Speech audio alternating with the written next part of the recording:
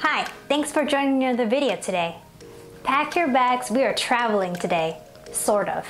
Maybe soon. Today we are going to look at various types of EV connectors that are used in different areas in the world. The number of EVs has been growing over the past 10 years.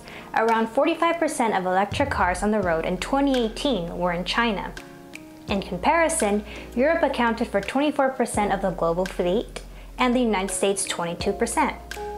So if you were to travel across the globe, what kind of charging connectors would you see? Let's begin our travels in North America. EVs and plug-in hybrids in North America use J1772, also known as the J connector, Type 1 CCS, CHAdeMO, and the Tesla connector. There are a couple other connectors that I felt worth mentioning, which are the Plugless wireless charging, Avcon, and Magne Charge. Avcon was the original version of the J1772 connector and was a direct competitor to Magne Charge. Magne Charge was used in cars like the GM EV1 and used an inductive paddle to charge the car. This is a functioning Avcon, but I need an Avcon to NEMA 1450 adapter to use it. If anyone still has one I can borrow to try it out, let me know. The charger that is here is a Magne Charge, but it is missing the handle. So unfortunately I can't show you what it looks like, but here's a picture of it. In 2009, the new standard of the J1772 became official, and now it's the one we use today. The current version of the J1772 can provide more power in a smaller form factor than the original. It can provide up to 80 amps of AC power. And as always, thank you Volta for all the free charging. The next improvement on the J1772 is the addition of CCS. CCS allows your car to DC fast charge up to rates of 350 kilowatts. If you look at the CCS connector, it is missing the top two lug pins of the J1772 connector since they are not needed, since the power comes from the large DC lugs at the bottom. Jaguar, Volkswagen, General Motors, BMW, Ford, Hyundai, and a few others support CCS. CHAdeMO is a DC-only standard. Current revisions in the United States charge up to 62.5 kilowatts. New revisions can do up to 400 kilowatts. The CHAdeMO is currently used in Japanese cars such as the Nissan Leaf and the Mitsubishi Outlander PHEV. One interesting thing about the CHAdeMO is that it supports bidirectional charging. The Tesla connector charges up to 80 amps on AC power and up to 250 kilowatts on DC power. The original Tesla Roadster has its own connector. However, the new Tesla Roadster uses this one. Only Teslas are able to charge from these connectors and on the Supercharging network. Lastly, there is the Plugless wireless charger. This is a plugless wireless EV charger, and you just drive over it and the car starts charging. It is an aftermarket thing that you get on your electric vehicle. It charges 3 or 7 kilowatts, and only certain vehicle types can charge on this. On a side note, there is a third-party adapter called TeslaTap, which are Tesla to J1772 adapters that give you the ability to charge non-Tesla EVs on free level 2 Tesla destination chargers and UMC chargers, but not on superchargers. Now we continue our journey to Europe. They use the Type 2 connector with CCS and also CHAdeMO. The Type 2 connector is pretty neat. It allows you to charge using 3-phase AC power.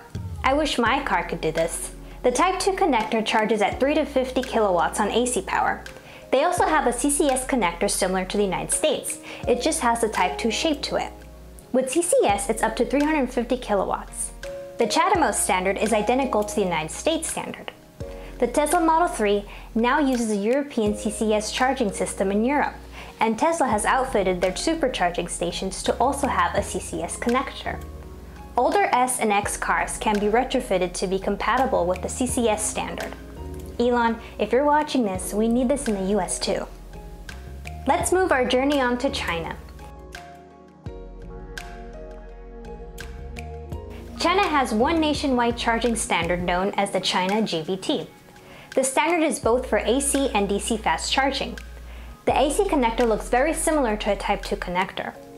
This standard was released in 2015 and is now mandatory for all electric cars sold in China. International automakers have to adopt to the GBT standard for EVs sold in China. GBT allows fast charging at a maximum of about 240 kilowatts of output. This connector looks very similar to CHAdeMO as well. Let's take a quick trip to Japan.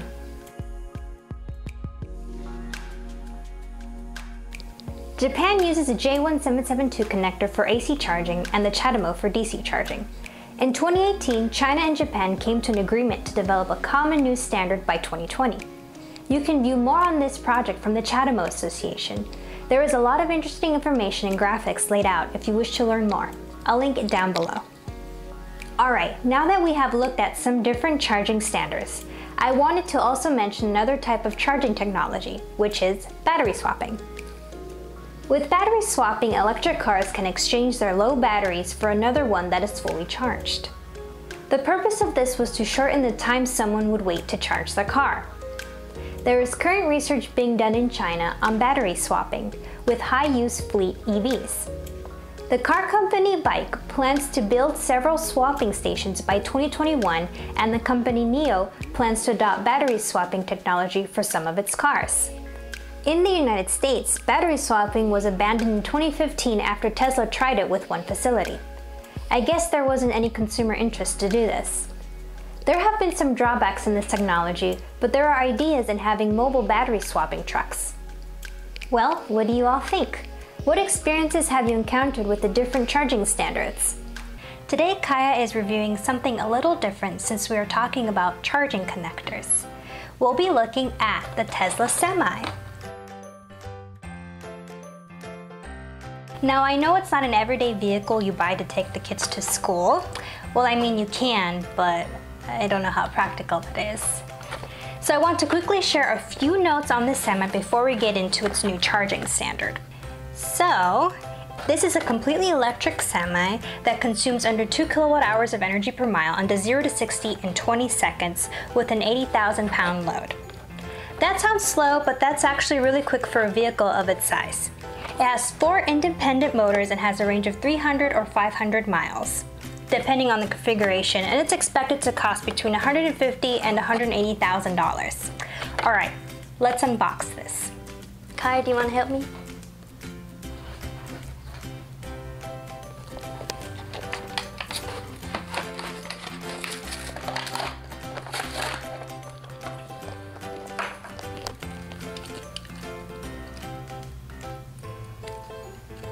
There you go.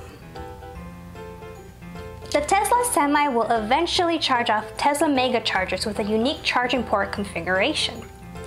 Speculation is that this connector will allow it to charge at up to 1 megawatt, hence the name Mega Charger. Currently, the Semi is charging off multiple regular Tesla Superchargers while it's testing. However, once the Mega Charging network is put into place, the Tesla Semi should be capable of charging up to 400 miles in 30 minutes. Hopefully, once these Semis start going into production, we will see the Mega Charger set up and learn more about it. Kaya, are you excited to see these on the road?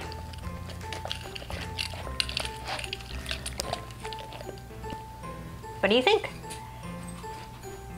That's all for today. Thank you for spending time with me. Make sure to subscribe for more EV content and follow me on social media at CallasEV and Kaya's Tesla. Kaya's my dog.